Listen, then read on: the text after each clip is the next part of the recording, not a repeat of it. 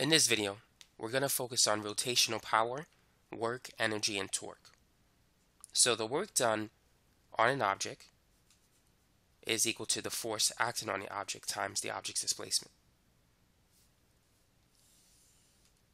Now in trig, you've learned that arc length, which is represented by S, is equal to the angle theta times the radius. In physics, the arc length S is equal to the linear displacement, which we'll call d. Theta is the angular displacement. R is the radius of the circle. So we can replace the linear displacement d with the angular displacement times the radius.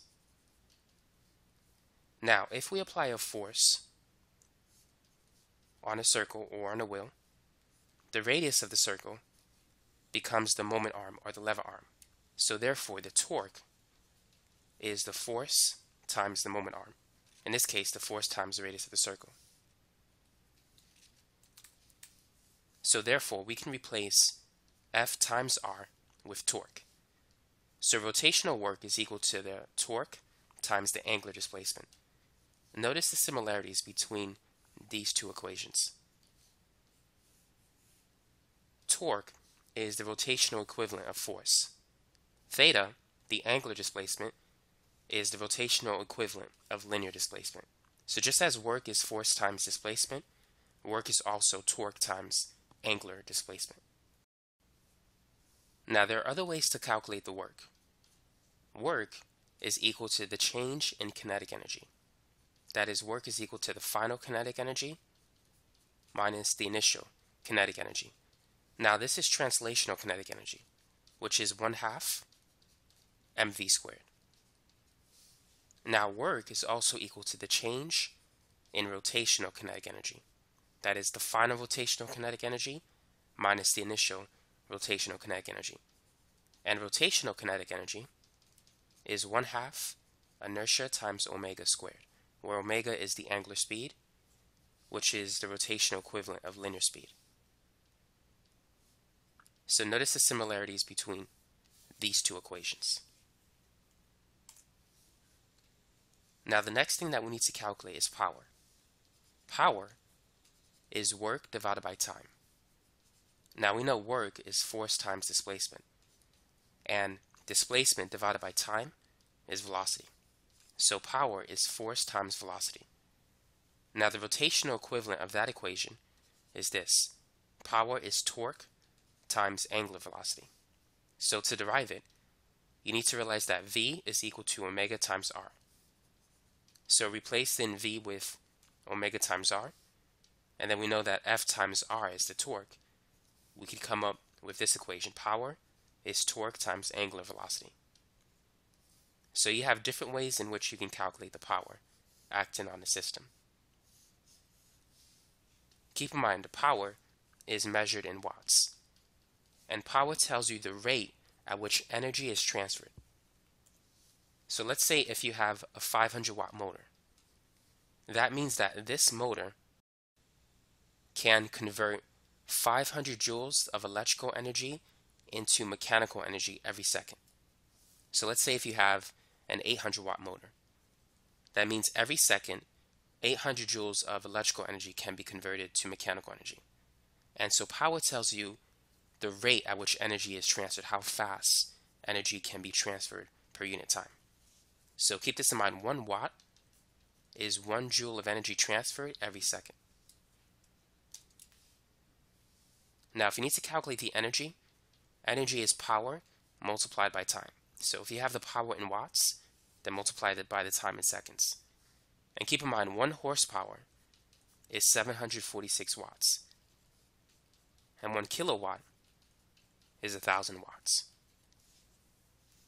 Now finally, another equation that you need to keep in mind is that torque is equal to inertia times alpha, Newton's second law for rotation, the same way as force is mass times acceleration. So angular acceleration is the rotational equivalent of linear acceleration. Inertia and mass, they basically play the same role. They resist changes in motion. And torque is the rotational equivalent of force. Now let's work on this problem. A 15 kilogram disk with a radius of 2 meters accelerates from rest to 40 radians per second in 5 seconds. How much work was required to accelerate it to this speed? So go ahead and see if you could find the answer. What equation do you think we need to use in this example? One way in which we can calculate the work is by using this formula. It's the change in rotational kinetic energy. So it's going to be the final rotational kinetic energy minus the initial rotational kinetic energy. Now, initially the disk was at rest, so there was no initial rotational kinetic energy, at least it was 0. So the work is equal to the final rotational kinetic energy, which is 1/2 inertia times omega squared. Now first, let's calculate the inertia of a disk, which is 1/2 mr squared. So we have the mass of the disk, which is 15 kilograms, and the radius is 2. 2 squared times 15 is 60, and half of 60 is 30. So the inertia is 30 kilograms times meters squared.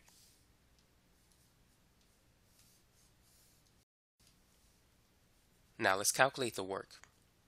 So it's 1/2 times the inertia, which is 30, times the final angular speed, which is 40. Let's not forget to square it.